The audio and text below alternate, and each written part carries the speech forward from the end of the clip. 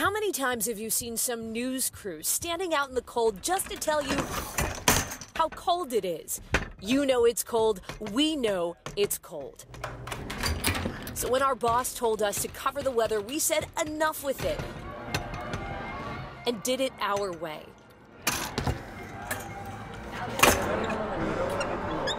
Just because you're cold doesn't mean we have to be. Cold? ? Call us. Be on TV! ! The plan was hatched. Now, we just had to get someone to stop in the cold to talk to us. I don't know.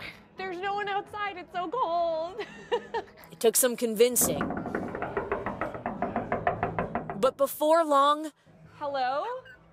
Hi, calling for? Hi, what's your name? John stopped to chatter with us. I couldn't even get off my motorcycle because my knees were basically frozen. As we moved from window to window. It's so cold. My tights are actually frozen to my legs. We were reminded through frozen phones how lucky we were. We're doing a cold weather story, and our goal is to do the entire story without ever having to leave the building. Got it. You're a smart person.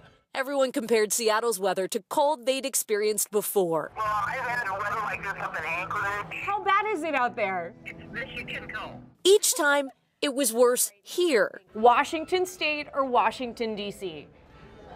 According to an informal Facebook poll this morning, it is Washington State for sure. But you can be sure that every phone call ended with a smile. Excellent. Thank you so much for stopping and talking to us. Because for once, it was a warm reporter watching viewers out in the cold, and not the other way around. We are going to go in and get some hot chocolate, and then we're going to go home and get under the cover. And stay there. Inside at Como. It's so cold. Lindsay Cohen, Como 4 News.